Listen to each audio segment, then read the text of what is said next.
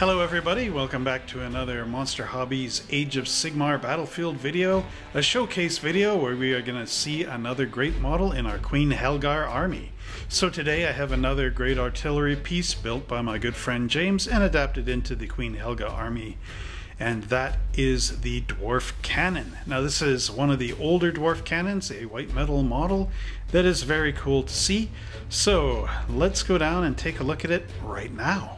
Today we're going to be looking at another model that I inherited from my good friend James, and of course is painted in the Queen Helgar colors again, which of course he didn't know he was painting these in Queen Helgar's army colors. They just happened to match that way. I do believe I did touch up on the cannon. I can't quite totally remember, but at any rate, these are the models for our dwarf cannon. Now with this cannon, again, you get 3 crew members.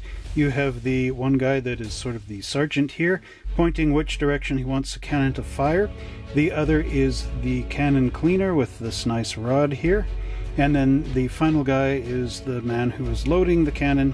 And again, this cannon is modeled after the Empire field gun. One thing that is unique about this gun is, of course, the artillery style wheels with the spokes. I do have another one of these cannons and it has these solid wheels, and of course that again makes it quite different. The commander is nicely painted by James, as are the other crew members. And here we have the cannon from the rear view, and as you can see it is very nicely done.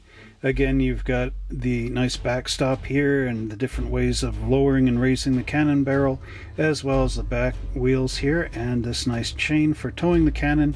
Again, you've got your guy holding the cannonball, the cleaner, and the director.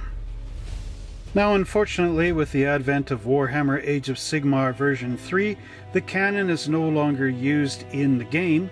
Its last appearance was, of course, Warhammer Age of Sigmar version 2 as a compendium piece for an Order army, but now that is all out of the question, and we are left with just the Empire volley gun and the Empire rocket battery.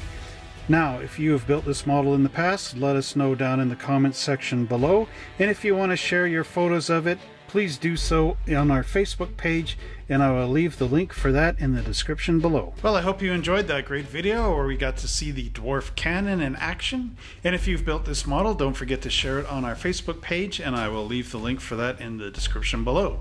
Also check out our website where you can see the latest Warhammer models that we have available for you at www.monster-hobbies.ca.